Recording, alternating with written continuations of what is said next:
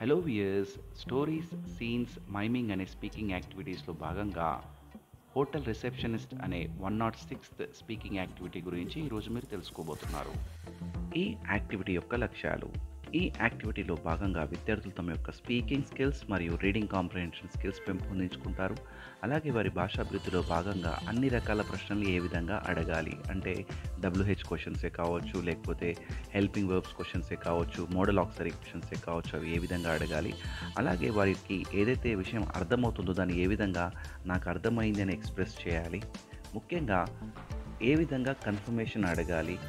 అట్లాగే ఈ యాక్టివిటీలో భాగంగా విద్యార్థులు అబ్జర్వేషన్ స్కిల్స్ని పెంపొందించుకుంటారు. ఈ యాక్టివిటీ చాలా ఫన్ఫుల్గా ఉండబోతుంది. లెవెల్ వచ్చేసి ఇంటర్మీడియట్, ఆర్గనైజేషన్ వచ్చేసి class are group of 5 to 8 students. Preparation వచ్చేసి ఎంతమంది విద్యార్థులు ఉంటే అంతమంది విద్యార్థులకు సంబంధించి స్లిప్స్ కట్ చేయాలి. అట్లాగే వాటిపైన డిఫరెంట్ మెసేజెస్ అంటే ఎలాంటి మైమ్ చేయాలో ఆ మైమ్కి సంబంధించిన మెసేజ్ రాయాలి. టైం వచ్చేసి 15 to 20 minutes. Sasi Institute of English, LPT Market, Hyderabad Road, Nalgonda 984-856-2956. ఈ యాక్టివిటీని మీ క్లాస్ రూమ్లో ఎలా ఇంప్లిమెంట్ చేయాలో దాని యొక్క ప్రొసీజర్ గురించి ఇప్పుడు తెలుసుకుందాం. స్టెప్ 1లో భాగంగా టీచర్ విద్యార్థులకు సిచ్యువేషన్ ఎక్స్ప్లెయిన్ చేస్తుంది. ఏంటి అంటే వాళ్ళు ఒక హోటల్ గెస్ట్ లాగా ఫీల్ అవ్వాలి. ఆ హోటల్ వచ్చేసి ఒక ఇంగ్లీష్ స్పీకింగ్ కంట్రీలో ఉంది. అక్కడ ఏంటి అంటే నువ్వు ఆ పర్టికులర్ హోటల్లో స్టే చేస్తున్నావు, బట్ ఏంటంటే నీకు బాగా సర్దయింది, నీ వాయిస్ పూర్తిగా లైక్ పడిపోయింది, అంటే means in the sense like గొంతు పట్టేసింది, నువ్వు మాట్లాడలేకపోతున్నావు. సో అప్పుడు నువ్వు హోటల్ రిసెప్షనిస్ట్ తోటి నీకు ఏదైతే ప్రాబ్లం ఉందో, లేకపోతే నీకు ఏదైతే రిక్వైర్మెంట్ ఉందో దాన్ని మైమ్ చేస్తూ ఎక్స్ప్రెస్ చేయాలి అని చెప్పేసి అలా టీచర్ ముందుగా విద్యార్థులకు ఈ సిచ్యువేషన్ గురించి చెప్పాలి. అలా చెప్పిన తర్వాత టీచరే రిసెప్షనిస్ట్ లాగా ఒక 2 లేదా 3 రౌండ్లు ఆమె రిసెప్షనిస్ట్ లాగా యాక్ట్ చేసి చూపించాలి. అలాగే ఆమె యాక్ట్ చేస్తున్నప్పుడు అందులో ఒక స్టూడెంట్ని లైక్ ఒక గెస్ట్ లాగా, అంటే గెస్ట్ అంటే హోటల్లో ఉండే అతను, ఓకే, ఆ గెస్ట్ లాగా పాత్ర ప్లే చేయమని చెప్పాలి. అలా ప్లే చేసినప్పుడు ఆ పర్టిక్యులర్ స్లిప్లో ఏంటి ఇక్కడ ఉంది అంటే, మేము ఉదాహరణకు చెప్తున్నాము, లైక్ ఆ గెస్ట్కి వచ్చేసి చాలా సర్దయింది, అంటే చాలా జలుబు అయింది. సో అది సిచ్యువేషన్.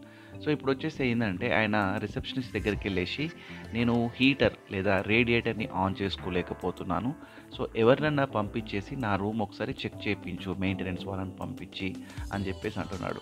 సో ఇక్కడ గెస్ట్ ఎవరైతే మాట్లాడుతున్నాడో, అంటే మీన్స్ ఎవరైతే విద్యార్థి ఉన్నారో ఆయన మాట్లాడాడు కంప్లీట్గా, ఇదే కాకుండా పేపర్ మీద రాయడు. ఏంటి అంటే ఆయన సైగలతో హోటల్ రిసెప్షనిస్ట్కి ఆయన యొక్క ఫీలింగ్ అర్థమయ్యేలాగా చెప్తాడు. ఏంటి అంటే ఈ విధంగా చెప్తాడు. ఫర్ ఎగ్జాంపుల్, నా రూమ్లో చాలా చల్లగా ఉంది, ఓకే, నా రూమ్ మొత్తం కూడా చలితో నిండిపోయింది, సో అక్కడ నాకు హీటర్ పనిచేయట్లేదు, ఆ హీటింగ్ సిస్టమ్ ఆన్ చేయడానికి, రేడియేటర్ని ఆన్ చేయడానికి ఎవరినైనా పంపండి అని చెప్పేసి చెప్తాడు. సో ఇలా ఆయన యాక్ట్ చేస్తున్నప్పుడు ఒకవేళ రిసెప్షనిస్ట్ ఎవరైతే టీచర్ రిసెప్షనిస్ట్ లాగా యాక్ట్ చేస్తుందో, అంటే ఒక 2-3 సిచ్యువేషన్లకు ఆమె యాక్ట్ చేయాలి. సో ఆమె ఏంటి అంటే ఆ సిచ్యువేషన్ని కనుక్కోనగలగాలి.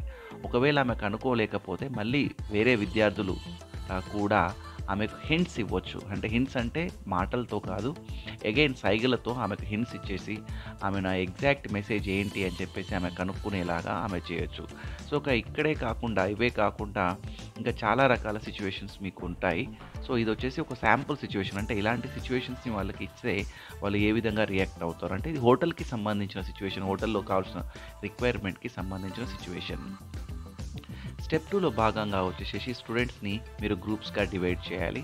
అలా గ్రూప్గా డివైడ్ చేసిన తర్వాత వాళ్ళను ఏ గ్రూప్కి ఆ గ్రూప్కి వాళ్ళని సర్కిల్లో కూర్చోమని చెప్పేసి ఒక్కొక్క విద్యార్థిని ఒక్కొక్క టర్న్ తీసుకొని ఆయన ఒక గెస్ట్ లాగా యాక్ట్ చేయమని చెప్పేసి, మిగతా వాళ్ళని రిసెప్షనిస్ట్ లాగా యాక్ట్ చేయమని చెప్పేసి వాళ్ళకు మెసేజ్ సప్లై చేయించి వాళ్ళు గేమ్ ఆడే విధంగా, అట్లాగే రెస్ట్ ఆఫ్ ద గ్రూప్ ఆ పర్టిక్యులర్ మైమ్ని కనుక్కునే విధంగా మీరు ఆ స్టెప్ 2ని ఇంప్లిమెంట్ చేయాలి.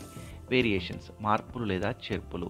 సో ఇక్కడ వచ్చేసి మీరు హోటల్ రిసెప్షనిస్ట్ కాకుండా లాస్ట్ ప్రాపర్టీ ఆఫీస్, అంటే లాస్ట్ అండ్ ఫౌండ్ సెక్షన్ అని చెప్పేసి బెల్ డెస్క్లో కానీ, కాన్సియర్జ్లో కానీ, లేదంటే ఫ్రంట్ డెస్క్‌లో గాని ఒక ఏరియా ఉంటుంది. అంటే ఎవరైతే గెస్ట్‌లు సామాన్లు పోతే వాళ్ళు అక్కడికెళ్ళి కంప్లెయింట్ చేస్తే అది దొరికిన వాళ్ళు తీసుకొచ్చి ఇస్తారు. లేదంటే వాళ్ళు ఎక్కడ మర్చిపోయారని చెప్పేసి వాళ్ళు అన్ని డిపార్ట్‌మెంట్‌లోకెళ్ళి కనుక్కొని మరి దాన్ని రిటర్న్ చేస్తారు. సో, ఇలా సిట్యుయేషన్ క్రియేట్ చేసి అక్కడ మీరు మీ యొక్క ఆబ్జెక్ట్ మిస్ అయింది. అక్కడికెళ్ళి మీరు క్లెయిమ్ చేసుకోవాలి. సో, అలాంటి పేపర్స్ కూడా మీరు తయారు చేసుకోవచ్చు. సో, ఇదే కాకుండా మీరు ఎలాంటి మైమింగ్ యాక్టివిటీనైనా కూడా మీరు దీంట్లో ఇన్వాల్వ్ చేసుకోవచ్చు. మీరు ఆప్షన్ ఇస్తే ఏంటి అంటే ఈ మైమింగ్ యాక్టివిటీలో విద్యార్థులకు డ్రా చేసే సిట్యుయేషన్ కూడా ఇవ్వచ్చు. ఎందుకంటే everyone is not a good artist. So, వాళ్ళు డ్రా చేస్తున్నప్పుడు కూడా వాళ్ళు ఫన్నీ ఇమేజెస్ డ్రా చేస్తారు కాబట్టి అలాంటి సిట్యుయేషన్ కూడా ఇవ్వచ్చు. సో, ఇక్కడ వచ్చేసి మీకు పాసిబుల్ మెసేజెస్ ఉన్నాయి. అంటే ఎలాంటి సిట్యుయేషన్స్ మీరు విద్యార్థులకు ఇవ్వచ్చు. ఆ స్లిప్స్ పైన మెసేజెస్. ఆ మెసేజ్‌ని చదివి విద్యార్థులు ఏ విధంగా యాక్ట్ చేయాలి అని చెప్పేసి ఇక్కడ మేము శాంపుల్ పాసిబుల్ మెసేజెస్ అని ఇచ్చాము. సో, వీటిని మీరు యూజ్ చేసుకుంటూ మీ క్లాస్ రూమ్‌లో ఈ యాక్టివిటీని రోల్ చేయొచ్చు. Hope you have understood this activity clearly, and we are sure that you are going to implement these kind of activities in your classroom to enhance your students' language skills and communication skills. Thanks for watching. Do subscribe our channel and do share our videos.